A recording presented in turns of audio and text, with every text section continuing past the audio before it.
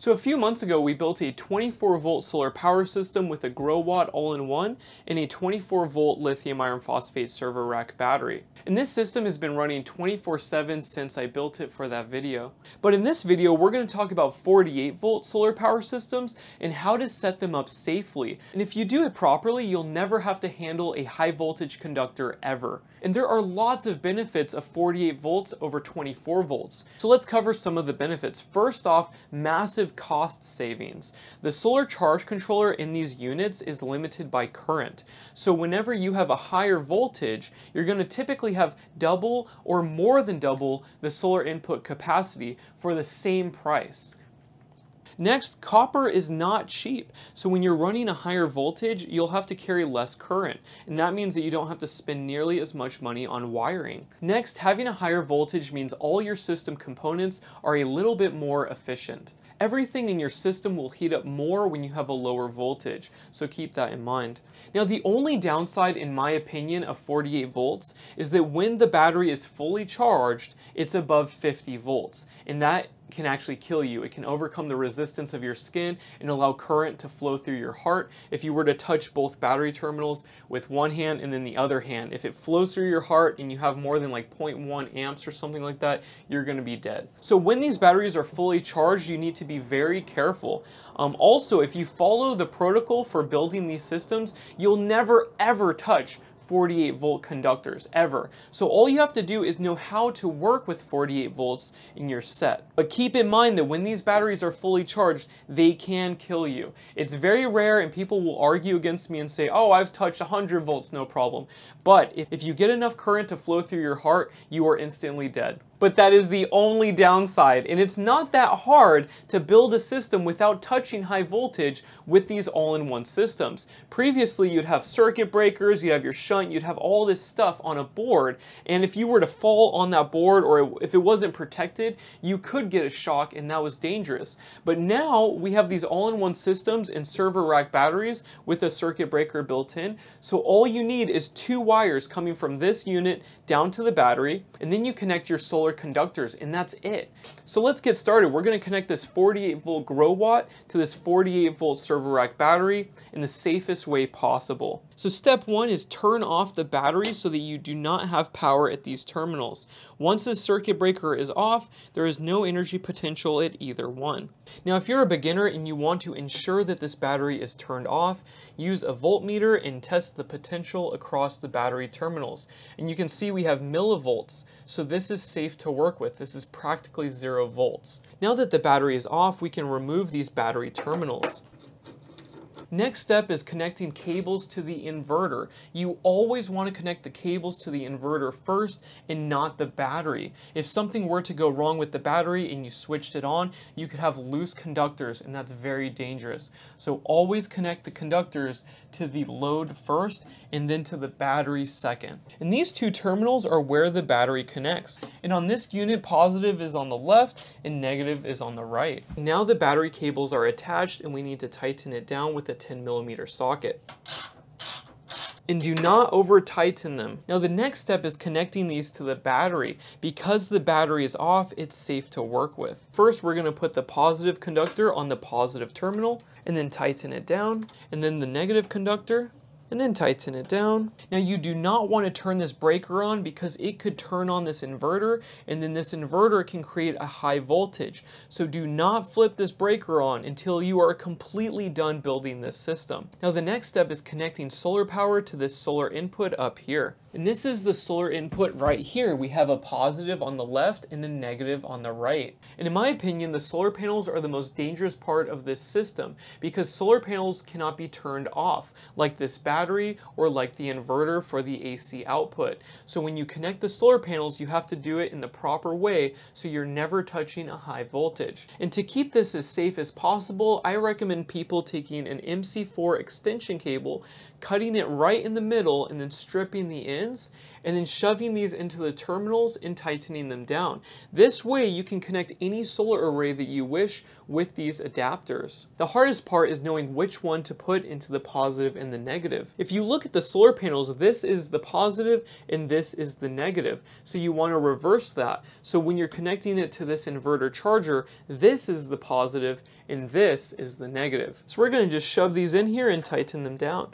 So first I put the negative one in, and now we're going to put the positive one in, and then tighten it down all the way. After you tighten them down, you need to test them by pulling on them to ensure that they have a good connection. Now typically I recommend a single series string for simplicity for these small systems. If you're building a large system, you're going to have to use a combiner box, especially with these grow watts, because they have a max input voltage of like 140 volts DC. That means you'll probably have 2 or 3 parallel strings, and you need a combiner box to put those together. Please watch my video on combiner boxes and how to set them up. Also, for safety reasons, you can add a disconnect box to your solar power system. And all this does is it's a switch between your solar panels and your system. And there's an input and an output and then a switch. Before you work with this, ensure that it's on the off position, and then you can plug your solar panels and your input conductors. So for this one, if I plug it into the output and then I plug in solar panels over here,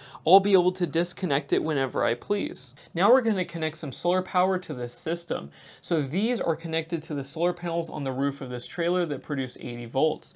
But before you connect these, you want to test the voltage. If you give this unit too high of a voltage, it will destroy it. So set up your little voltmeter, and these are producing 94 volts open circuit, so it will be about 80 volts when we connect it. But 95 volts is less than 150 volts, which this unit can handle, so we can safely connect these to our system. We're going to connect these solar panels to the input of the DC isolator switch or the solar panel cutoff. But do not turn it on yet. Leave it in the off position. Now the battery and the solar panels are connected, but you do not want to turn anything on quite yet. We still need to attach our loads to the AC output of the inverter. And that's done with connecting conductors to these 3 terminals. Over here we have the ground, in the middle we have line, or live, or hot, and then over here we have the neutral conductor. This inverter can output 3000 watts, and that's 25 amps at the output. So a good size wire for this terminal would be a 10 gauge wire. And you can use that 10 gauge wire to supply a small panel over here. Now if you do not plan to use the full output capacity of your inverter, you can safely use an extension cord. I do it all the time. It's probably not to code, but if you do not exceed the max wattage rating of your cord, so for a 12 gauge extension cord, it's going to be 1800 watts, you should be good to go. And for my system, that's what I'm going to do. I'm only using this to power an air conditioner. So we're going to wire it up with this extension cord as an example. Push it up through this little hole. Now we have the ground, the live or the hot lead in the middle, and the neutral or white on the far right. And it's hard to see the black conductor, but it's right in the middle. Now we can plug this air conditioner right in. Now that everything's connected, we can safely turn the battery on. So we'll flip the breaker. Next, we want to turn on the all-in-one system. There's a small switch down here, so you want to flip it on. Now the screen is on and it shows the voltage of our battery. And after about a minute or so, it will turn on the inverter output. So now these terminals are live with high voltage, so you should be very careful. And just now it turned on my air conditioner, so it's actually working. Now we're going to turn on the solar panel power by flipping the switch on the DC isolator. So just turn it until it's in the on position, and it shows the voltage that's coming in from the solar panels. But it's not charging quite yet, and I think it's because this battery is at too high of a state of charge. So let's go through the settings and see what we have and try to set it up a little bit. So hold down the enter button. Now for setting number 1, we need to change this to SBU. And then press enter, and then go to setting 2. 60 amps is good, so go down. Setting 3, appliance, that's good, so go down. And then read the manual and see what you need for your system. For me, the most important thing that I like to set is the low voltage disconnect. And that's setting number 21, and it's set at 42 volts, which is fine. So when this battery goes down to 42 volts, it will turn off the loads or the inverter output. And then setting number 19 is the charging absorption, and 56.4 is perfect. And then the next setting, number 20, is the float voltage, which is 54, which is totally fine.